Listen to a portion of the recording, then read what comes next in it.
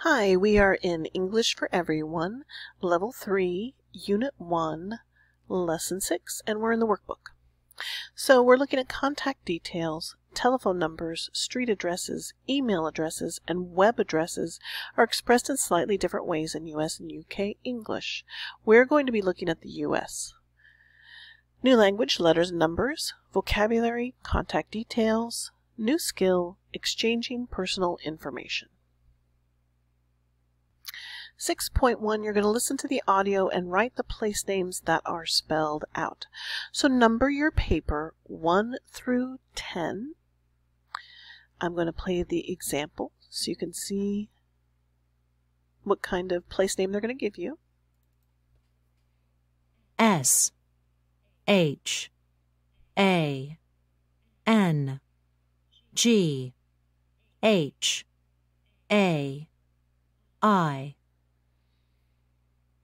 If you did the student book, this should be familiar because I believe they had Shanghai in there as well.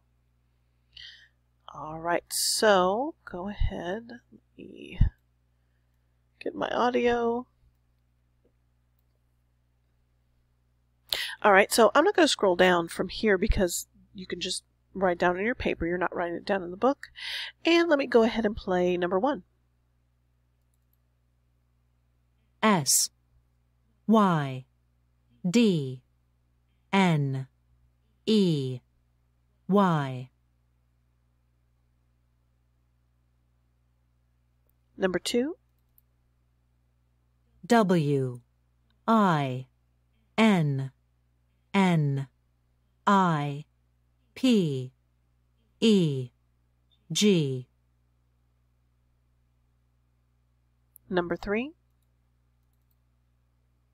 J O H A N N E S B U R G. Number 4. C H I A N G M A I. Number 5. B U C H A R E S T. Number 6. I L L I N O I S. Number 7. P A S A D E N A.